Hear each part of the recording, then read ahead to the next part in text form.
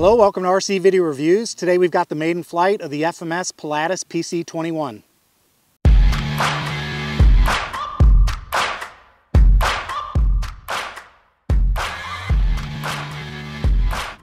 Before I get into the content, I need to let you know this video is sponsored by FMS, who sent me this PC-21 for review. If you'd like to pick up your own, I've got affiliate links in the description.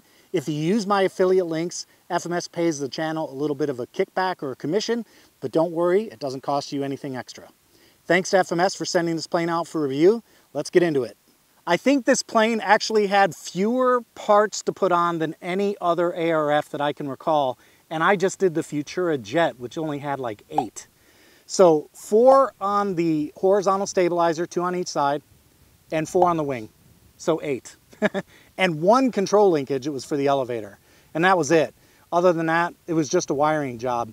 Fit and finish on this plane is spectacular. This one's been around for a while. This is not a brand new model, but fit and finish on the PC-21 was just spectacular.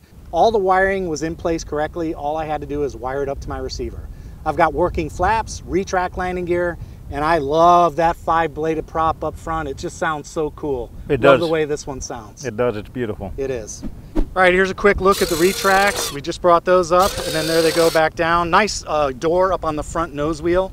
And there are the flaps. I've got takeoff flaps and landing flaps.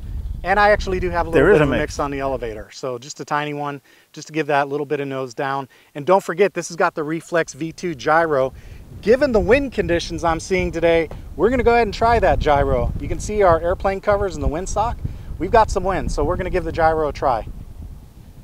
All right, let's fly it. One last control systems check. I expect the right aileron to come up. There it is. The left aileron is down, I can see that. I expect the left aileron to come up, and it does. I expect the elevator to come up, and it does. I expect the rudder and the nose wheel to come right, and they do. The rudder and the nose wheel should go left, and they do. And here's a little bump of power. Perfect. And we'll touch the flaps.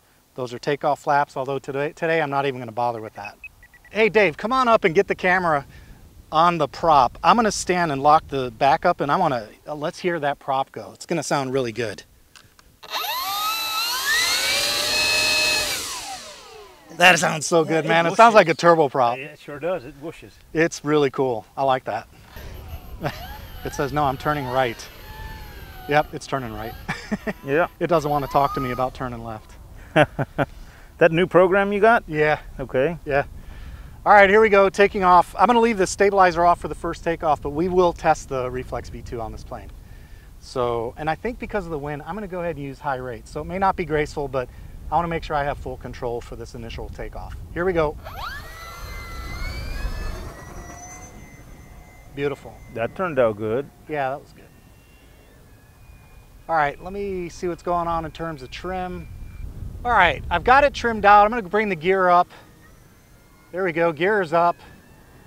And we're flying directly into the wind. So it's gonna be tough to trim this one exactly the way I normally like it, because there's a lot of wind, but I'll do what I can. Still needs a little more down elevator. Look at that, man. That's such a nice looking plane. I've always liked the way this plane looks in the sky, always. It is a very sleek looking plane. And the best part is it's got 5 blades, so you can break a couple of them and continue to fly, because you got a bunch of blades, spare blades on it. Well, if you do that, make sure you drop some epoxy on the spinner so you keep things in balance. All right, we'll do the inverted test. Oh, that's very nice, very nice. That looked really good. Let's do the yaw test, Dave. I'm gonna come back around into the wind. And on the yaw test, all I like to do is just go straight up in the air, kill the power, and see which way it drops. So here we go. Straight up in the air into the wind. Power's coming off. Yeah, perfect. No problems there. Very good. All right, and the last thing we'll do is we'll do 2 more things. We're gonna do a loop. I just wanna make sure it tracks straight. The plane tracked straight. That's the wind blowing it right at me. But the plane tracked. I didn't have any problems there. There we go. Yeah, no worries there. And I also want to do a stall. Let's get an idea of what it takes to stall this plane and what it's like to recover it. So I'm just going to come around into the wind again. We're going to start a gradual little climb at about 30 degrees. We're going to bring the power off, and we're going to wait for it to stall. Constant elevator, there's the stall. Okay, it lost a little, and I saw the wing dip a little bit. So keep that in mind. That was a little bit of a wing dip, but I also have a crosswind, so there could have been a contributing factor to that, is what I'm trying to say. Plus, this is a scale airplane. Yeah, it is. Let's try it again. We'll go into the wind this time a little bit and see if we get the same result. Yep, left wing, same thing. All right, keep that in mind on the stall. That's why you do these tests. You want to understand what's going to happen. Now on the ground, you know if you stall it on the ground, your left wing's going to drop. That's why we do that.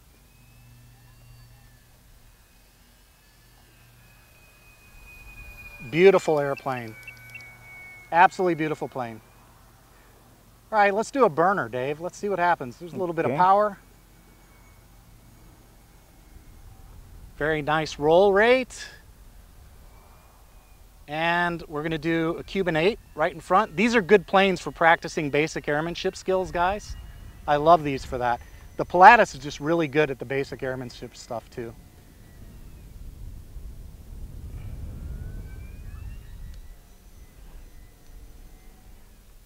Before you land, do you think you can give me a low pass for a gear down pass? Yeah, I'm gonna go ahead and turn the stabilizer on too. Let me get a little altitude. Okay. I'm gonna bring the stab on.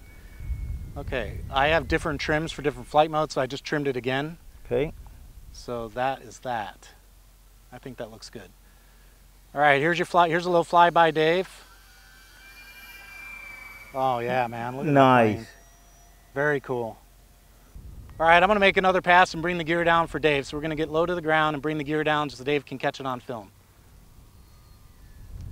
All right, there's the gear. Nice. Very nice.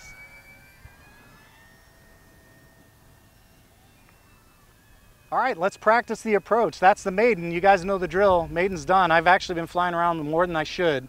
Let's get this plane on the ground. I'm gonna go without flaps because I've got a long runway to work with. So I'm just gonna do it without flaps and see what I think.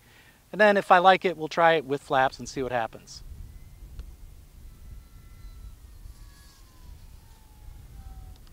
Beautiful. Look at that, on the wheel, look at that. There you go. That's cool, man. Did you guys see that? Tricycle gear up in the air, very nice. Yeah, yeah. Very nice, that was no flaps. All right, let's try it with flaps. And there's my voltage alert, so this is working out well. I got full flaps now.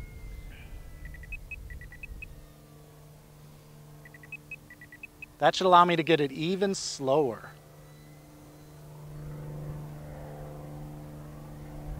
Look at that, man. Beautiful. Oh my gosh. You gotta love the PC-21, man. What a nice airplane. Look at that. Full flaps, graceful little landing. How can you not love the PC-21, man? Everything about that flight was just spectacular. Very good sport plane. Obviously not a 3D plane. Perfect sport plane though, very mild-mannered. The Reflex V2 did a wonderful job in the wind. I did not do auto level mode. We'll mess with that another day. And the landings with the flaps down, just absolutely spectacular. Slight little elevator mix and no problems. In terms of flight time, let me give you guys an idea of what happened on the flight time. I have 1 minute and 46. So if I reset the timer, that goes up to 8. So I got about 6 minutes, 15 seconds on that one. And my battery is reading 15.1 at rest, which is right there at 3.8. You could fly it just a little bit longer. I am a little conservative on when I bring the battery down, but I know it's going to come off at about 3.8 after rest.